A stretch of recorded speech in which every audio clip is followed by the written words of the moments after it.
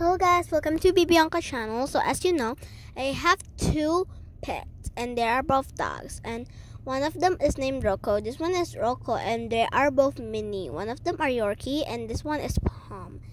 And the Yorkie one, I'm just gonna tell you about this one right now. So yesterday I was finding out that my dog was putting his tongue out like this.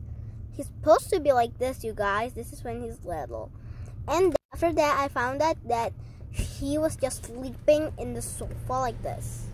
Tried to give him water, but he don't want to drink, so I used like a special tool. Actually, my mom put it, and I tried to because my mom is a doctor. And then this is the next day. He started to like go somewhere, but he fell asleep again, so we brought him to the vet.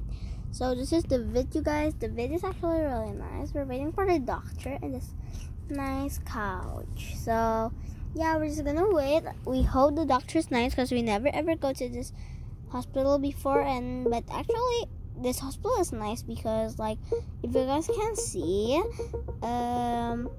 actually this is the hospital, and see, it's modern vet and it's like that, and they gave us some drinks and coffee and juice. There's the drink and the coffee and the juice, and there are also cat food and some dog food. So like the pets can also eat. There's a doctor for fur pets and a doctor for like snakes, lizards, and mouses. And then alright, we're just gonna wait until it come in. And this is my dog, you guys. I'm really hoping he's gonna get well soon. So alright then. Okay, so the doctor said we need to shut his hand and like his, actually not only his hand, so he's wiping it first, and then alright. Oh my gosh, he's so brave. Oh my gosh, look at it. There's a lot of blood.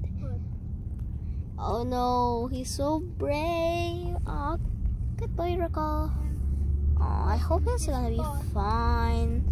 Oh, he's so cute anyways, and he's so brave, even though he tried to bite a little, but yeah, don't worry. Get well soon, Rocco.